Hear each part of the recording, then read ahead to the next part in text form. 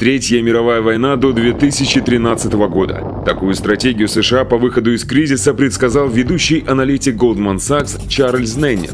Снизить свои расходы и выплатить 15 триллионов долларов внешнего долга Америка уже просто не сможет.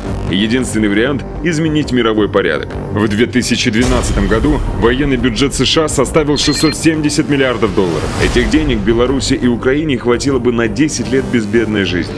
При этом 117 миллиардов Америка хочет потратить на проведение операций за рубежом. Их цель – установить контроль над нефтяными запасами Ближнего Востока. Главной помехой для Америки в этом регионе был и остается Иран. Американские авианосцы стягиваются к Ормузскому проливу. Израиль готов бомбить ядерные объекты. Саудовская Аравия подвела к границе танковой армии. В войну окажутся втянуты многие страны, включая Россию. Сможем ли мы защитить себя? Военный пик нашей страны пришелся на 80-е годы, и многие убеждены, что он уже никогда не повторится. Но это не так. Действительно, 90-е сильно подкосили оборону. После развала Союза расходы на закупку вооружений для армии упали в 14 раз. Из 24 тысяч оборонных предприятий выжили только 1200.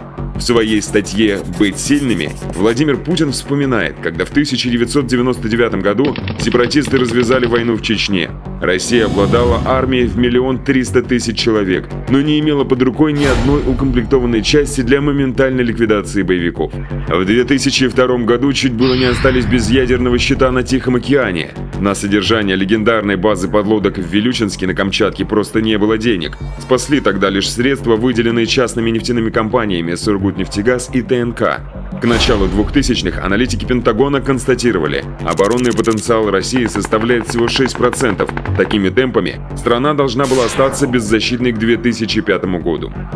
Чтобы избежать этого, новое правительство начало масштабную военную реформу. Были сформированы 4 укрупненных военных округа – Западный, Южный, Центральный и Восточный.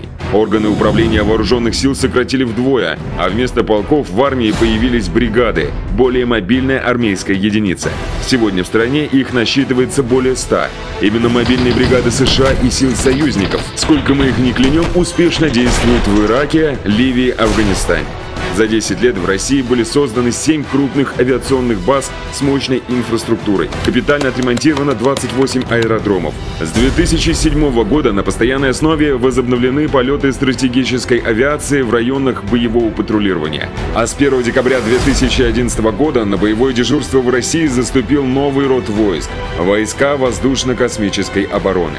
Гособоронзаказ с 2006 по 2010 годы вырос вдвое с 236 до 490 миллиардов рублей.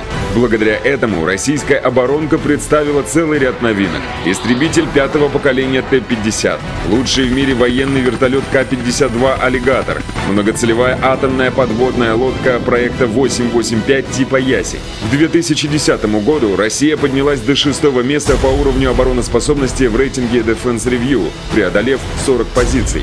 В ближайшие 10 лет правительство закупит для армии новые вооружения на сумму 20 триллионов рублей, в том числе 28 подлодок, 50 кораблей, 600 самолетов, более 1000 вертолетов, 2300 танков, 28 зенитных ракетных систем С-400 и 10 бригад ракетного комплекса «Искандер». Стратегические комплексы «Ярс», оснащенные межконтинентальными боеголовками дальностью 11 тысяч километров, заступят на боевое дежурство в 10 ракетных полках. Но ядерный щит уже не считается самым опасным оружием на Земле. Россия ведет разработки лучевых, волновых, генных и психофизических систем нападения. Около 100 наших военных аппаратов поднимутся в космос до 2020 года. Если завтра начнется Третья мировая война, нам будет чем ответить.